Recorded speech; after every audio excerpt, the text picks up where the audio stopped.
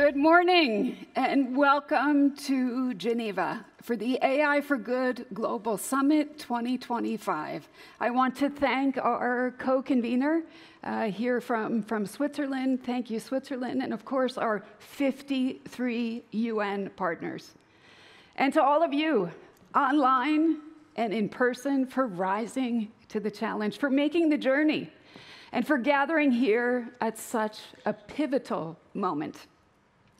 At last year's summit, I stood before you and I declared we are the AI generation.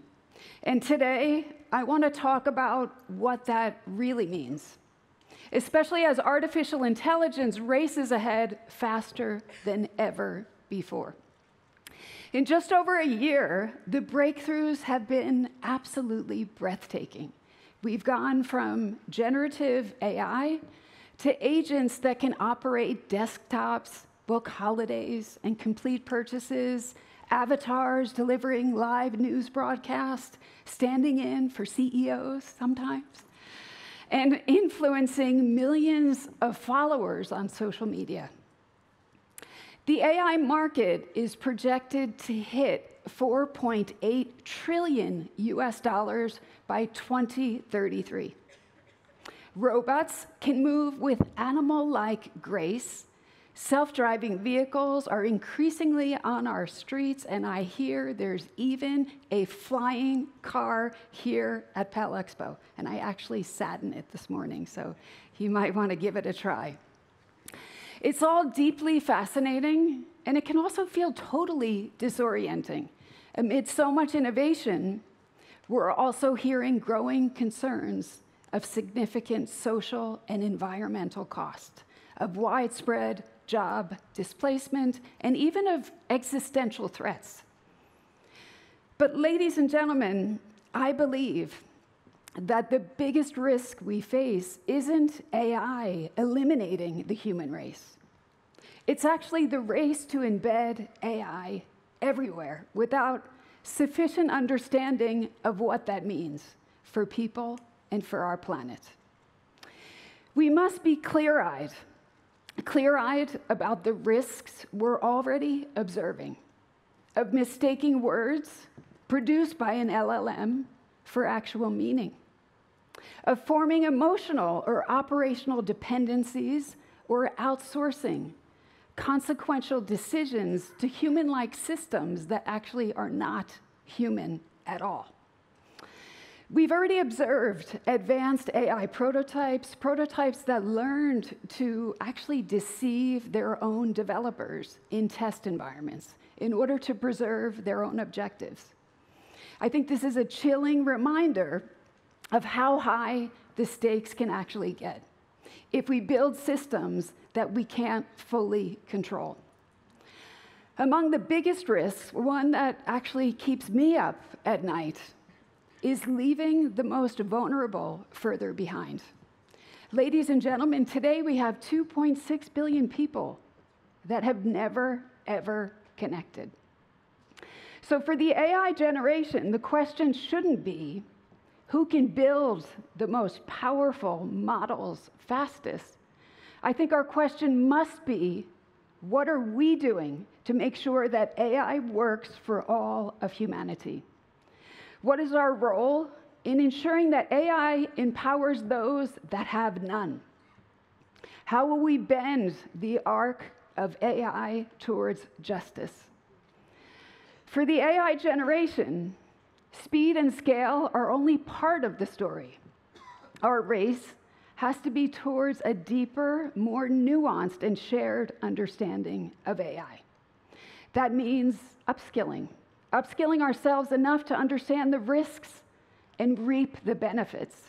It means making AI governance inclusive so that everyone can seize the opportunities before us while protecting the most vulnerable. So let's take a moment. Let's take a moment to pause, to breathe, and to reflect on what comes next. We often hear that AI is a mirror, that it reflects human ingenuity, but also reveals our deepest biases and flaws. It reflects the values encoded in training data, and it can result in unpredictable outcomes, no matter how good the designer's intentions are. The generation who will never know a world without AI, well, they've already been born. And it is actually with them that the greatest opportunity lies. An opportunity that starts with skills. Students, teachers, technicians, policymakers, they all need the skills to understand and to question the systems that they increasingly interact with. We need to teach, especially the young people who are growing up with AI right now, we need to teach them how to be able to discern between performance and understanding, between fluency and truth, and between correlation and cause. As users and consumers of artificial intelligence, we can't adjust model weights ourselves, but what we can do, we can actually fact check, we can craft better and more careful inputs, we can analyze outputs critically, and we can demand that these systems be designed responsibly and transparently. When the United Nations Secretary General visited the ITU last year, he urged us to make sure that AI doesn't stand for advancing inequality. Our AI Skills Coalition is answering that call by expanding access to AI education and training together with more than 50 global partners. Being part of the AI generation means contributing to this whole of society upskilling effort from early schooling to continued lifelong learning. Teachers have an essential role, but so do journalists, researchers, entrepreneurs, engineers, and policymakers. And I look forward to sharing more about what we're doing on AI skilling at our session tomorrow. Ladies and gentlemen, if we want artificial intelligence that truly works for everyone, skills are just one piece of the puzzle. There is a need, and there's also a huge opportunity for AI governance, a governance that includes everyone. In countries across the world, AI is already reshaping economies, jobs, public services. At the same time, too many nations still don't have their own AI strategy. When researchers mapped the world's AI data centers, they found that only 32 countries had so-called compute power, while more than 150 did not. A survey of ITU's own membership revealed that 85% of respondents had no AI policy or strategy in place. So these governance gaps are not just missed opportunities for individual nations. Taken together, they pose a global risk, a risk of deepening existing divides and opening new ones. And that's why our AI governance dialogue on Thursday aims to bring all countries to the table, to share experiences in contending with these risks, and also looking at how we can leverage opportunities. Because artificial intelligence is more meaningful when it's locally grown. Without that relevant context, it does risk failure.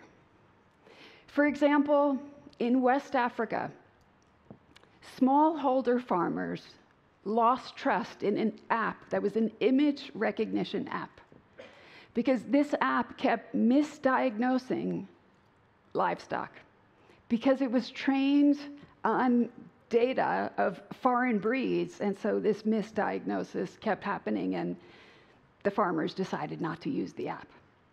And I think governance is how we can ensure that AI reflects local needs, that it reflects local needs while aligning with development priorities. It's how we safeguard our shared digital future, guided by the outcomes and the action lines of the World Summit on the Information Society, and also further strengthened by that Pact of the Future and the Global Digital Compact that was adopted by UN member states last year. These documents contain our shared principles, but we also need shared technical language to implement them and bring them into being. That's where standards comes in. It's the standards opportunity. And the word standards actually appears no less than 16 times in the Pact of the Future and the Global Digital Compact. And that's because standards are essential. They're essential in helping to translate the values that we agree on as a global community into real-world systems. Systems that are interoperable, that create economies of scale, that embed fairness and safety, and ultimately build trust. That's why ITU, ISO, IEC, and many other partners in this room are leading a global, open, consensus-based approach to AI standards. And that's why this year's summit is dedicating a full day on Friday to AI standards. Because if we want AI that serves everyone, we need standards that include everyone. To date, ITU's open and collaborative standards community has published over 150 AI-related standards, and we have another 100, more than 100, currently under development. Standards should not be construed as constraints on innovation. They actually form the foundation of meaningful progress that the AI generation is building right now, today, so that technology can actually benefit everyone, everywhere. And that's exactly what brings us here, to this moment, to this summit, AI for Good, right here in Geneva, the home of the AI generation. This is where technologists, researchers, regulators, journalists, students, artists, diplomats, entrepreneurs, and of course, our UN partners have gathered.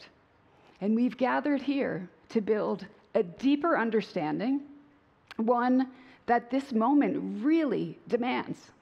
Whether it's through the Innovation Factory, where startups are pitching transformative AI solutions in things like healthcare, education, environment, and so much more, or through our Robotics for Good Youth Challenge, where young people from underserved communities are building robots to tackle real-world problems, from things like waste management to disaster response.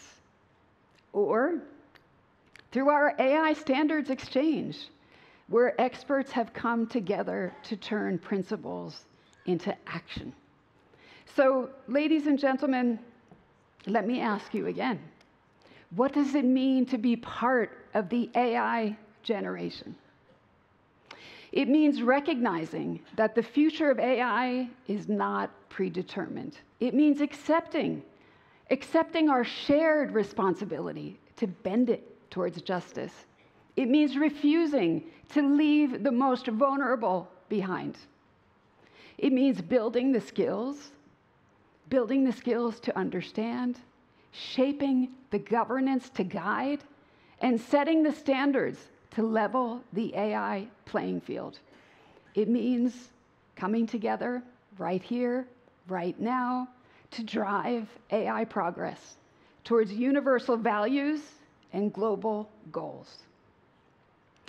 We are more than the AI generation. We are the generation that is determined, ladies and gentlemen, determined to shape AI for good.